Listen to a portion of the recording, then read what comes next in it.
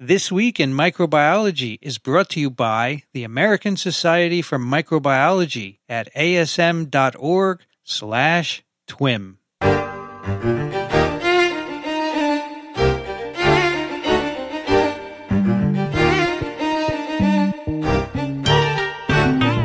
This is TWiM, This Week in Microbiology, episode 272, recorded on August 18th, 2022.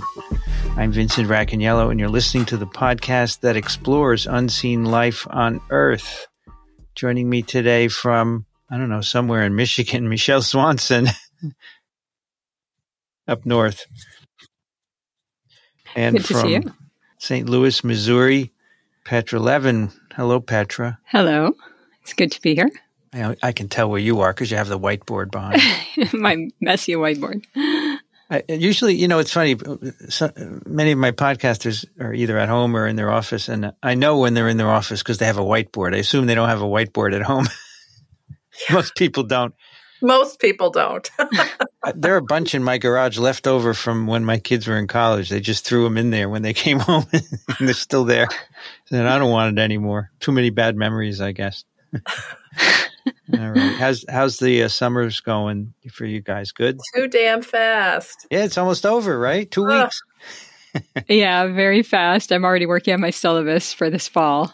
Teaching a class in the fall, right? Yeah, I teach infectious disease, writing intensive class to upper level students. Cool. I officially teach at Columbia in the spring, but I want to do an online course this fall, but a live streamed course, but I have to prepare it. It's not something I've done before, so I have to work on it. That could take some time. Yeah, I'm hoping the next 2 weeks. I'm not traveling for 2 weeks, so I can get it done then. So my book, force be with you. My class at Columbia is based on process, right? Every lecture is a different process in virus reproduction. And now for an advanced course, I want to teach a virus by virus course where now you've got the fundamentals. So now we can talk about individual viruses. So it's hard because I don't know a lot about other than coronaviruses, right? And maybe coronas now, but I'll learn. It's fine. I know I'm introducing pox viruses to my course, and I haven't really used them, but because of monkeypox, I thought I'd add them. And that's a whole different viral category that I haven't taught before, too. Yeah, fortunately, we have Rich Condit on TWiV, who's a pox virologist, so that's covered, and I've learned a lot about those. But we are lifelong learners, aren't we? Exactly. And now poliovirus is in the news again, so yeah. It's always unfortunately. Yeah, it's unfortunate when viruses are in the news, right? Because mostly never good. They're there when bad things happen. Although viruses can do good things, but the press doesn't seem to be interested in that. Anyway, let's talk about microbes today. And let's start with a snippet from Michelle. Yes, this is titled Activating Natural Product Synthesis Using CRISPR Interference and Activation Systems in Streptomyces. And it is from a group at Rice University led by Andrea Amoroso, Maria Claudia Villegas-Kam, Catherine Piper-Cohen, and James Chappell. And it was published in July 2022 in Nucleic Acids Research, and it's open access, so you can follow along at home.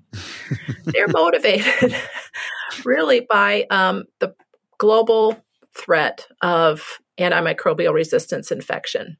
And according to a 2019 report by the CDC, nearly 5 million deaths in 2019 worldwide were caused by infections by antimicrobial resistant bugs.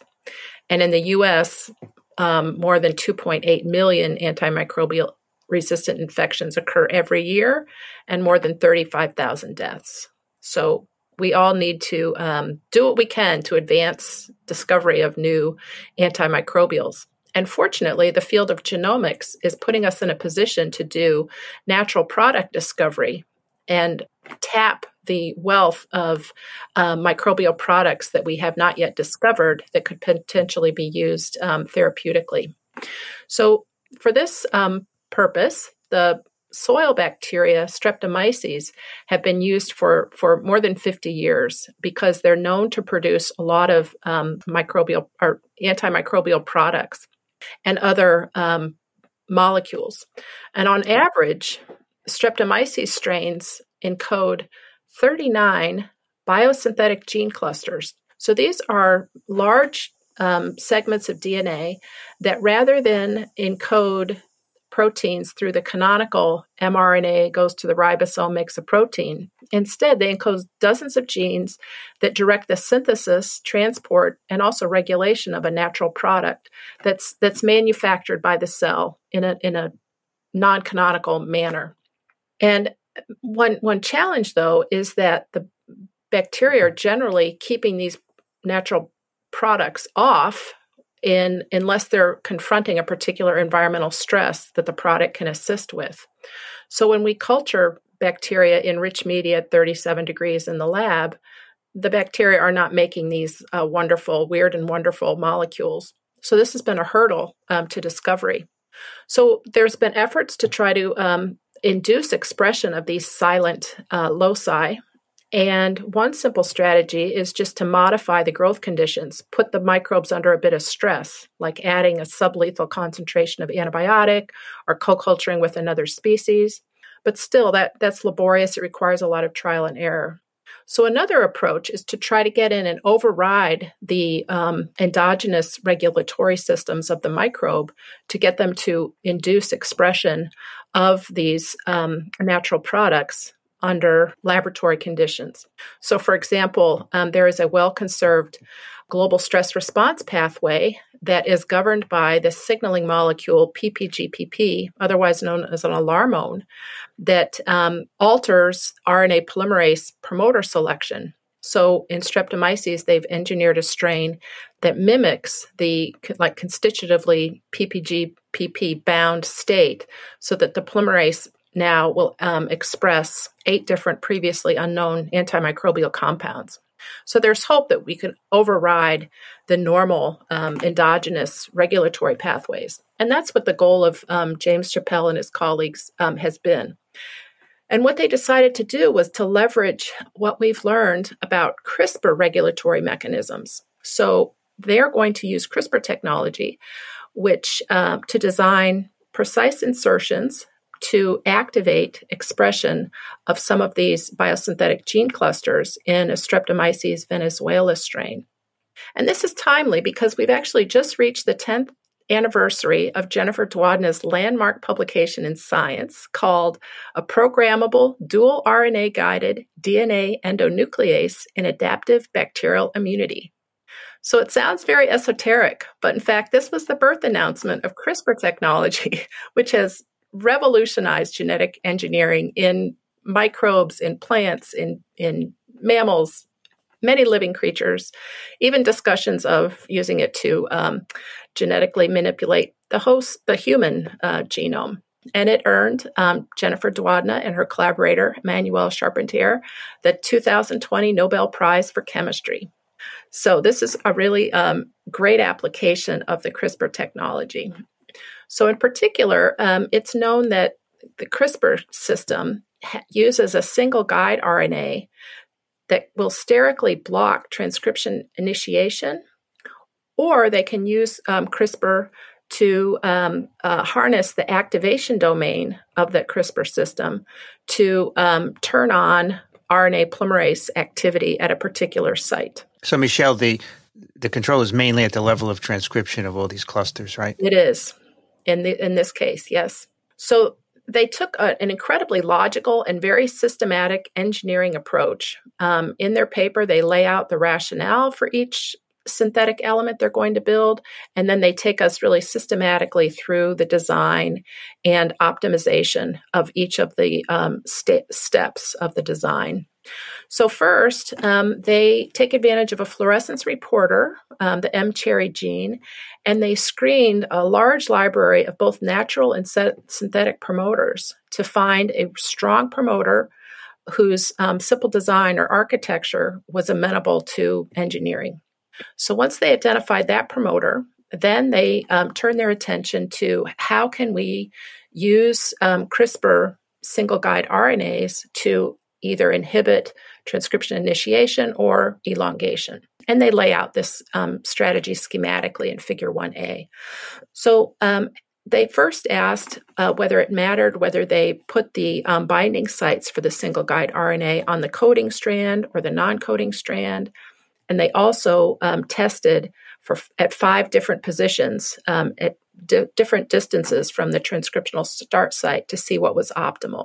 And what you can see in their really beautifully color-coded Figure 1E is both the design of these different variants and the readout that they got with the M-cherry fluorescence. And you can see that they've got really terrific inhibition of the gene expression when they had these particular CRISPR elements on the non-coding strand, a particular distance from the transcriptional start site. So really, again, very logical, systematic. Let's really optimize each step. So they've got now in hand a design for shutting off gene expression. So now they asked if they could also develop versions that would activate a particular gene. So this is termed the activation domain in the CRISPR-Cas system.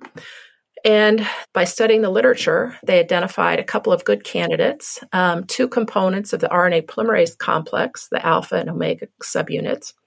And they also attempted or tested a particular transcriptional activator protein, which they knew binds RNA polymerase based on the literature. So again, they were very systematic, built the test strains and the appropriate control strains. And they analyzed a number of parameters, including like what distance should these binding elements be, and on what face of the DNA helix should the binding site be relative to the transcriptional start site.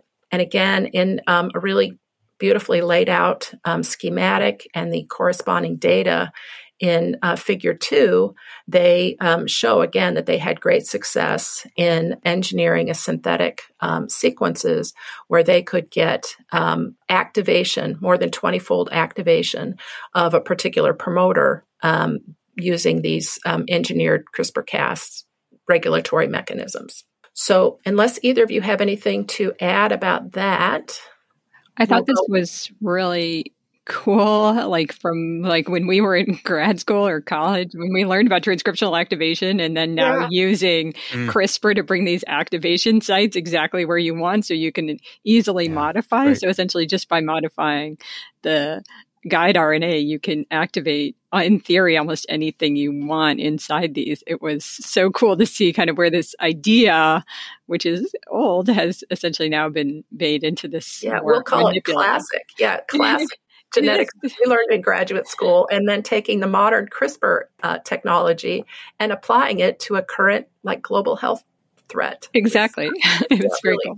I just wanted to say this is a great example of you develop a technology and you throw it out there and you let people take it and do creative things, right? And it's always going to happen that people will find amazing uses like this. I love it. And it's the value of peer-reviewed literature, right? It's just this huge tool chest that we can ponder and put to neat use. I was also impressed with just the patience they showed. They weren't happy that we got some repression, let's move on, or we got activation. They took the time for the field to really optimize this, to save other people time in the future. Right. And this has been a really big problem in the field. We have a professor in my department, Josh Blodgett, who works on different biosynthetic operons and trying to find them and activate them and understand how they're regulated and how they're silenced, more importantly, in the actinomycetes. And there's a lot of regulation. So the idea that you can bypass this to really drive these things is amazing. Well, so let's see if they can, because so far they've only shown us they can do it with M-cherry, a fluorescence marker that inserted in the genome. So now they put it to the test, and it was a tough test. They chose a locus that encodes a type 2 polyketide synthase encoded by that's termed jadomycin B. And this is encoded on 28 kilobases of DNA. 31 different genes direct the assembly of this enzyme and also its regulation and its transport. And They did not choose a simple one. They already knew from the literature that at least 7 different regulators control the expression of this natural product. But they took had the bold goal of saying, well, let's try to bypass that using our CRISPR tools. They knew that when they grow the Streptomyces in normal lab conditions, this locus is not expressed. So they studied what's known, and they identified a particular activator and they identified a repressor of the synthesis and knew that it was under negative control. So they took their CRISPR inhibitory element and asked if they can shut off the inhibitor and therefore trick the cell into making gentamicin B under more normal growth conditions. So they show the construction of the locus, and schematically they show the product and all that in figure 3. And then after culturing the strain, they used liquid chromatography mass spec to ask whether they could get production of the compound. And in figure 3, see, it's Eureka. Yes, they see. It's so cool. Beautiful peak right where they expect it for this natural compound. So that must have been a great day in the lab, very encouraging. So then they go on and say, well, can we do the opposite now? Can we use our activation element to just bypass all the endogenous repression and regulation and synthetically induce expression of this natural compound? So they take the element that they designed, the CRISPR activation element, and inserted it into the genome where they had optimized it. And again, after doing liquid chromatography mass spec, they saw, boom, more than 20, a huge production of really beautiful, pure compound. So again, they must be, their hard work, their patience, their really rigorous design paid off in a big way. They systematically defined some key design parameters for CRISPR-based regulation in Streptomyces.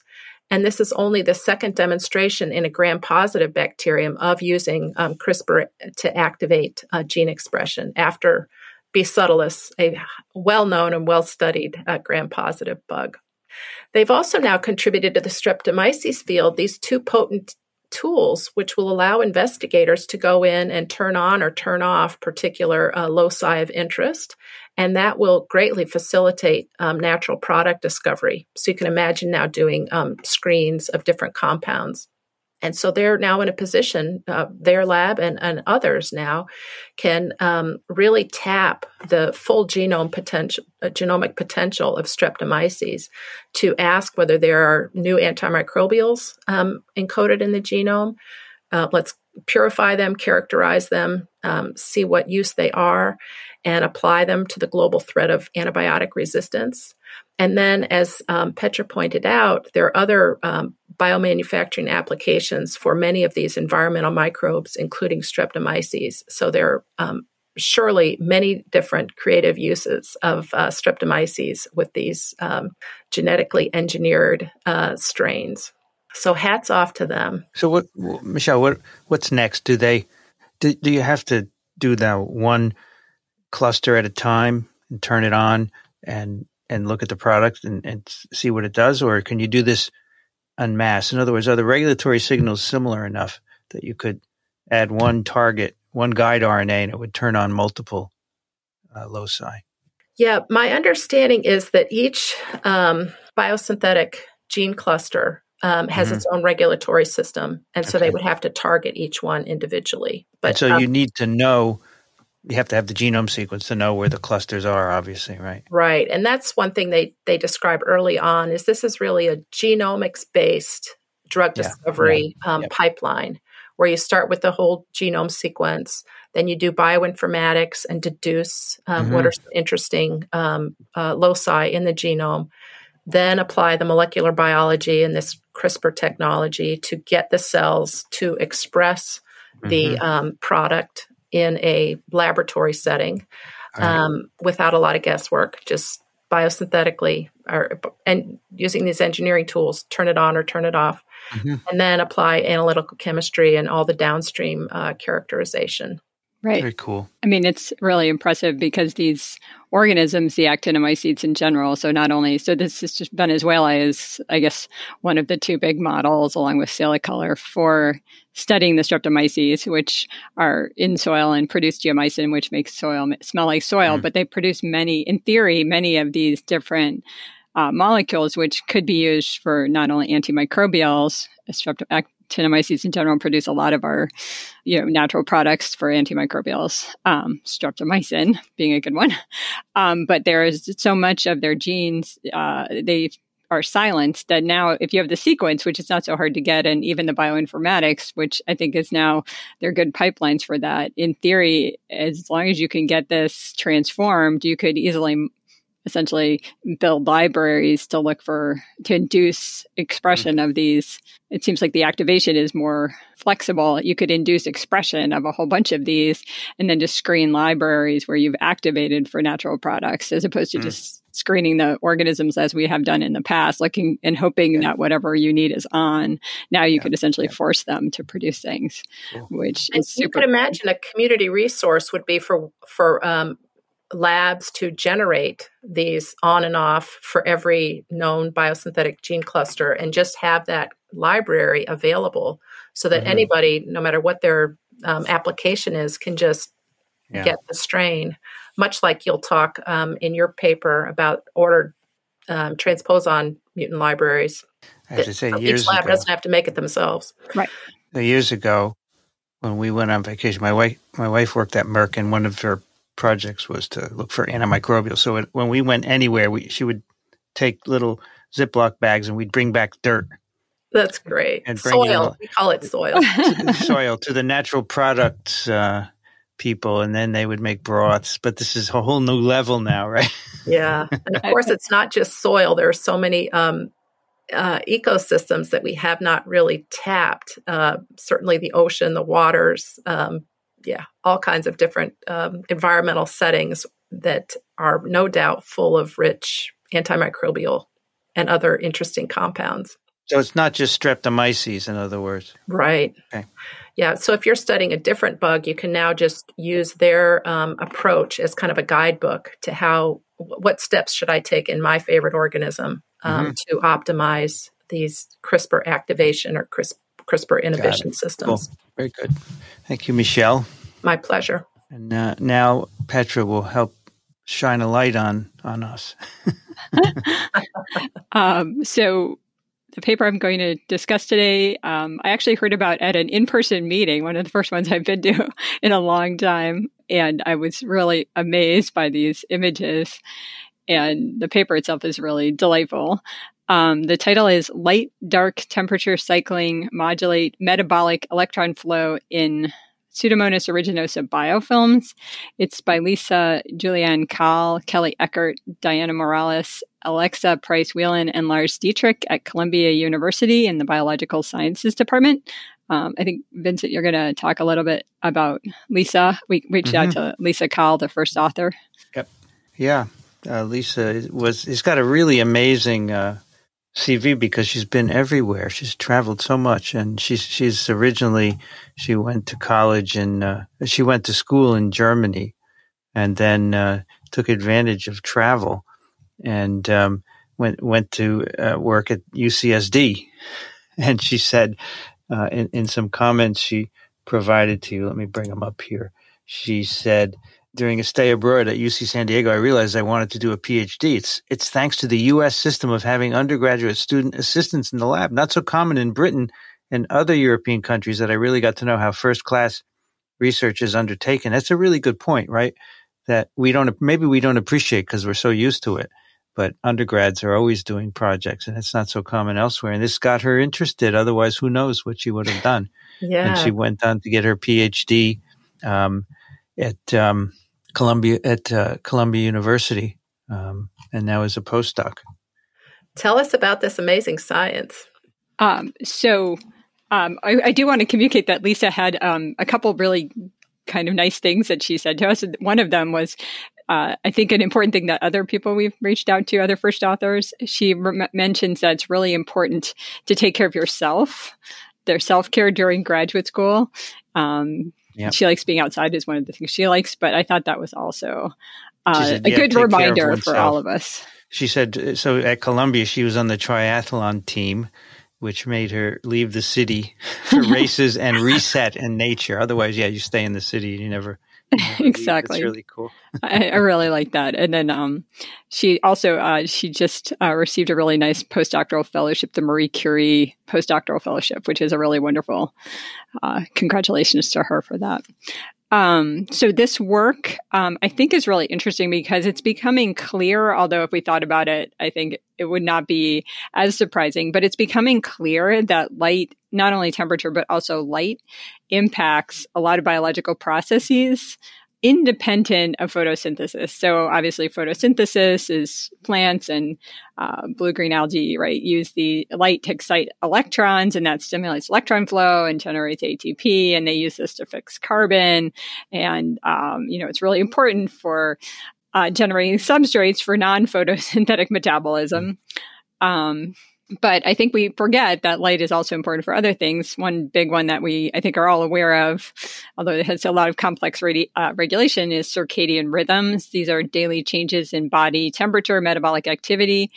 These affect not only hosts, but also the microbes in the hosts. And obviously, environmental microbes are also going to experience changes in temperature and depending on their location, light. Something else that we as humans need to be aware of, vitamin D, right, is converted by UVB light from skin-produced cholesterol molecule to vitamin D3, which is then metabolized in the liver and kidneys. And without vitamin D, it's really difficult to absorb calcium. So light is really important to biology outside of photosynthesis. And this paper really focuses actually on totally different light and temperature sensitive process in Pseudomonas aeruginosa, where light and temperature impact redox metabolism. So Pseudomonas aeruginosa is an opportunistic gram-negative pathogen. It's actually most, I think, well-known or infamous for it's a big problem in people who have cystic fibrosis. Once Pseudomonas kind of gets established in the lungs, so there's this very thick mucus. It can form biofilms, sort of these kind of very stable, intricate, sort of three-dimensional communities of bacteria, multicellular communities. They're very hard to get rid of. And the immune system reacting to them and eventually leads to lung deterioration in CF patients over time. It's also, Pseudomonas is a big problem in burn patients. Once you kind of breach the skin barrier, Pseudomonas takes advantage of that. It's not phototrophic. It eats carbon and uses that to generate electron flow. It can grow aerobically on oxygen. It can do anaerobic respiration, where instead of using oxygen as a terminal electron acceptor, it can use several other ones. But again, redox metabolism is really important. Redox is also important for other pathways. Fatty acid synthesis, condensation, and also involves redox. But the important thing to remember as we go through this is there's a donor in the case of Pseudomonas, and actually in our case, in our mitochondria, it's NADH, which is an organic molecule, and the electron, it's very high energy, and the electron is broken off of NADH. It takes the proton and the hydrogen molecule with it, and it goes down the electron transport chain, which you might remember from intro biology. But as the electron moves down, it releases energy, and that can be used to make a gradient for proton motive force or do other kinds of work. And ultimately, in aerobic respiration, the electron and hydrogen end up on oxygen, making water, which is the terminal. Oxygen would be the terminal electron acceptor. But if there's something else, it can also end up on, that electron can end up on something else and reduce it. So in our case, again, Pseudomonas is growing. It has respiration to generate ATP, transport other things. It also can generate just whatever it's being fed. It can use that for biosynthesis, but it has respiration going on in the background, and its respiration rate can vary in terms of environment. And what this paper shows is that its rate of respiration, how much electron flow and reduction is going on, redox is going on, can vary with light and temperature. And they base this paper in previous work from their lab that biofilm formation, again, which is the big problem for cystic fibrosis patients, it's sensitive to light. And one of the proteins that regulates biofilm formation integrates both light and redox information. And so based on that, they wanted to kind of understand better how light and temperature might impact respiration and redox in cystic fibrosis. And they used an in vitro system where they can embed in the medium something called triphenyl tetrazolium chloride, TTC. Sometimes it's just called tetrazolium. And when you have it in the media, so in this case on the solid Petri media in the Petri dish, when there's an electron that's flowing down the electron transport chain, it sometimes ends up on tetrazolium instead of whatever its terminal electron acceptor should be. And when it ends up on tetrazolium, it turns red. So if you have high respiration, the colonies turn really dark red. If you have low respiration rates, they stay very light pink or almost the normal beige color. So red indicates high rates of respiration. Low rates of respiration are the lighter color. So what they find is that when they use special media so that Pseudomonas can form biofilms on plates, and they essentially put down a little bit of cells in the middle, and it spreads out and forms this sort of giant spreading colony. Imagine it taking up most of the plate. When they expose it to dark, so the cells are grown in the dark on tetrazolium, the colony, this giant colony, is very dark. In the dark, it's very red, indicating that it's a high rate of respiration. If they only grow it in light conditions, it starts off with a dark, the biofilms, these big giant biofilm colonies, have a dark center, kind of like a bullseye, and then it gets light at the edges. So it looks like in the dark, the respiration peaks, it's maybe a little redder in the center and then doesn't trail off much. But if you grow it in the light, when this colony starts growing, it's very high rate of respiration, and then it tails off over time. Okay, so that was sort of the initial observation. And then what they do is they alternate light-dark cycles. So they have 12-hour light, 12-hour dark.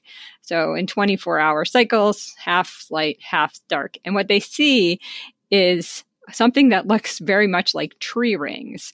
So the center of the colony, the center of the biofilm is kind of one color, and then starts off maybe red and then goes to like lighter color. When they switch, they get a ring of red, and then it trails off. When they switch back, goes again. So you've got like rings of light and dark. They again look more like tree rings, I think is the best, or an ombre kind of effect.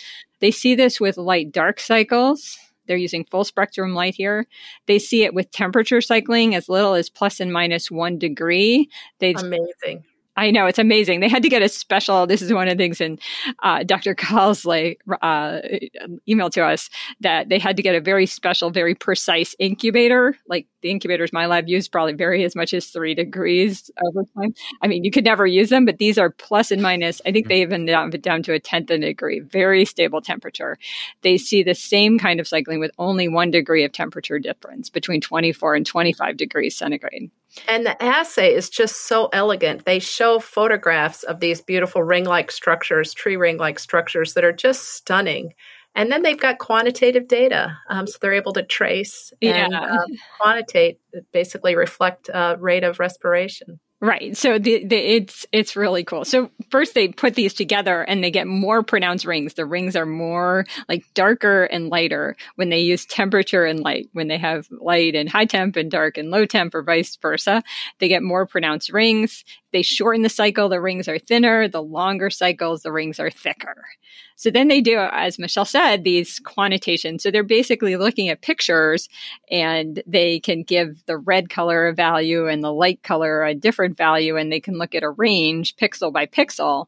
And when you look over time, you can see stimulation in TTC in the reduction of this molecule, the tetrazolium, you can see a reduction right when they switch from when you go from light to dark or dark to light.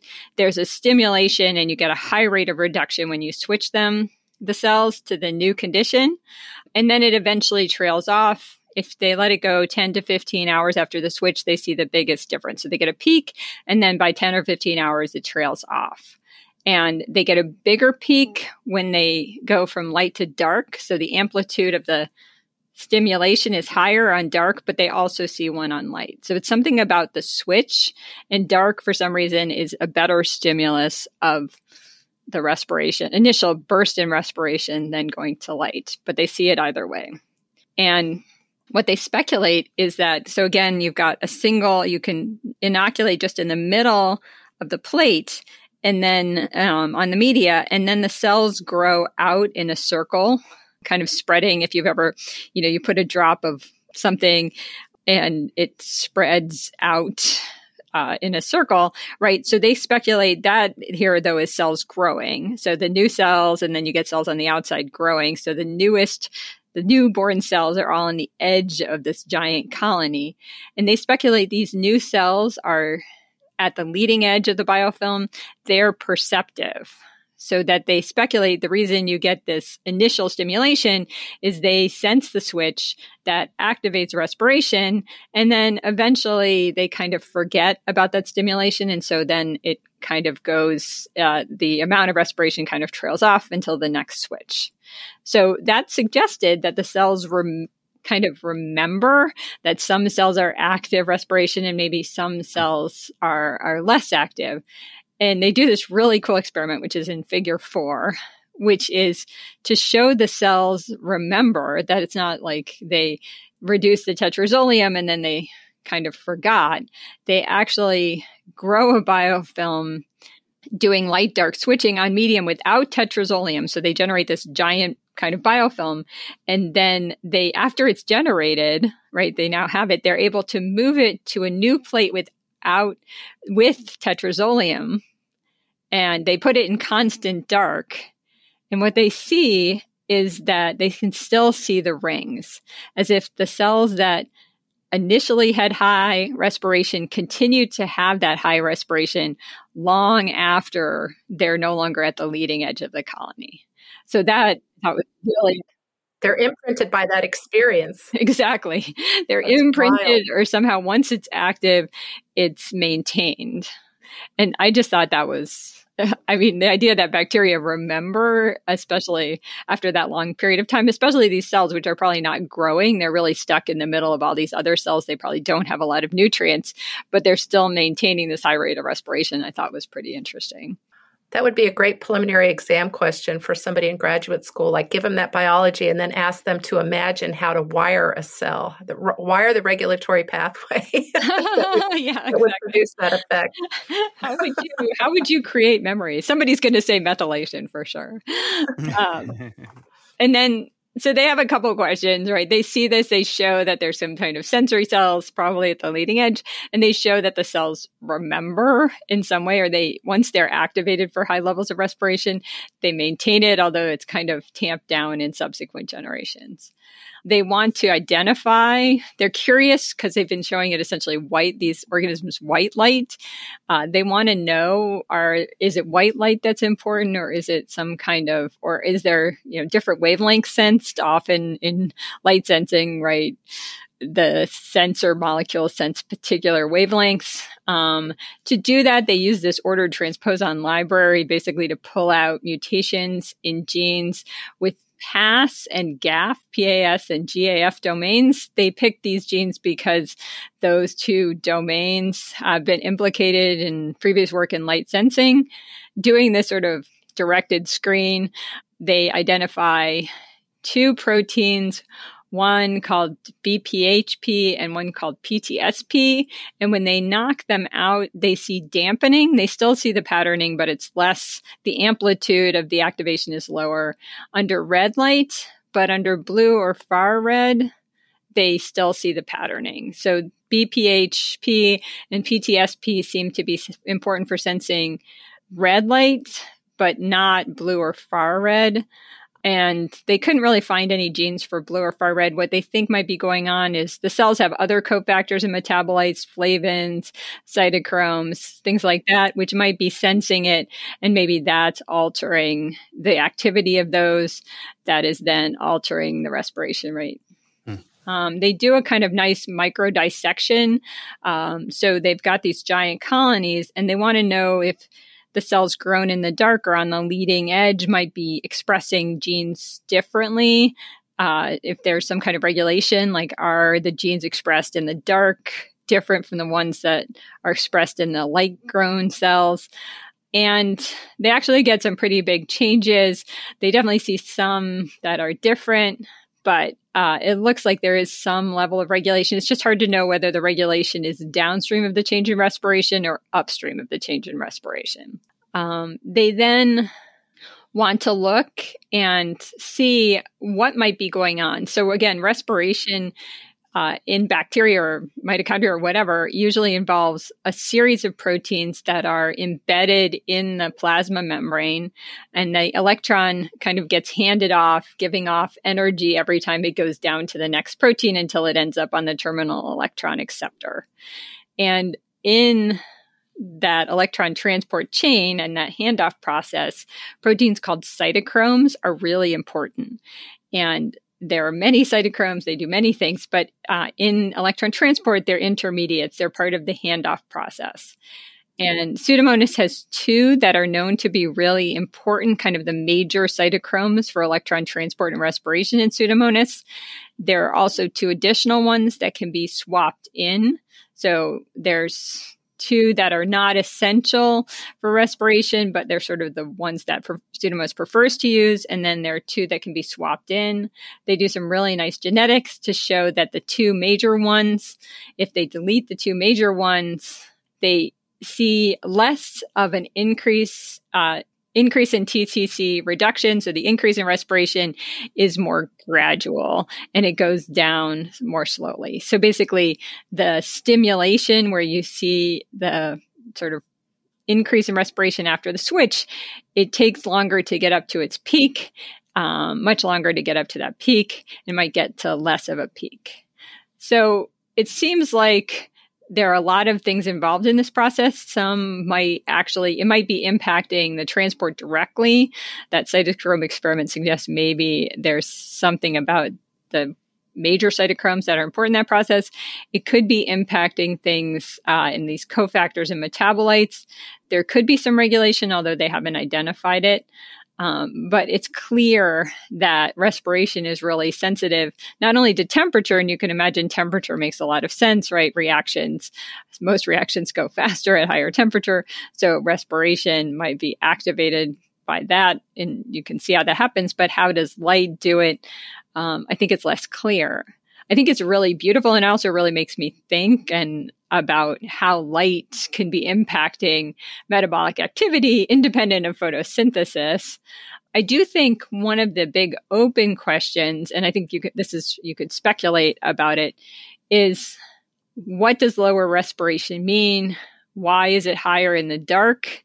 Why is it lower in light? And is this some kind of advantage for this organism? Again, when it's infecting a person, you might imagine somebody with a fever is going to have higher temperature, but how is the light impacting Pseudomonas inside the host, I think is really unclear. But I do think it sort of points to light being really important in biology outside of photosynthesis, which is something we don't think about very often. Yeah, so many different things to think about. They do remind us that light can damage some enzymes and sensitive proteins, so it could be a protective mechanism. Or, I don't know, I guess the question is, in the dark or in the light, they just can't respire, or they choose not to? I think they choose to respire more slowly or less right. Overall respiration. There are fewer electrons moving down the electron transport chain. It was also amazing to me when they did their RNA profiling experiment, how many major metabolic pathways were clearly sensitive. Right. They got a lot of pathways. And again, glutathione metabolism, pentose phosphate pathway, nitrogen metabolism, et cetera, et cetera. Right. I don't know what that means. Again, a lot of these might have light sensitive molecules involved. A lot of them, right, because the NADH has to be recycled, right? The donor has to be recycled. If you have less to run glycolysis, you have to recycle NADH to NAD plus. Maybe if you're not running respiration fast enough, it might slow down those processes, and that might have some feedback. It's really unclear. And it's also unclear, I think, this is clearly happening. And so in that sense, it's really physiologically relevant, but is it happening has the cell evolved to have this process, or is this process happening because there's so many light sensitive molecules? And I think that's going to be very difficult to pull apart unless you can find, some kind of regulation you can unhook. Because what does it mean if Pseudomonas has more respiration? I don't know. Because Pseudomonas, I think, it can grow like E. coli and other bacteria, at least for a while, without having to run too much electron transport. So this was done with Pseudomonas, but presumably other bacteria do this as well. It could be studied in them, and there might be differences. Right, absolutely. I think, they use Pseudomonas. It's one of their models, and it makes sense in terms of thinking about biofilms. It's very important. Yeah. The Pseudomonas biofilms are a big problem. But I think you could look in lots of other bacteria. Yeah.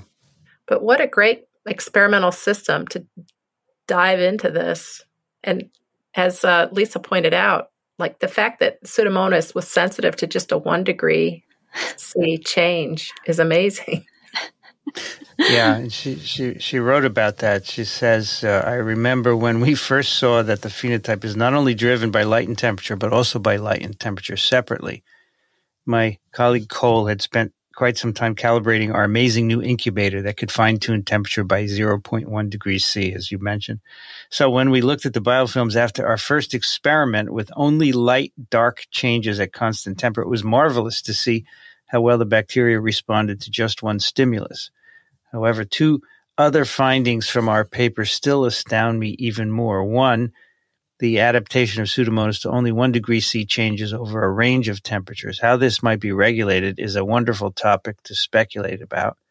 And 2, the entrenchment of the adaptation within the biofilm.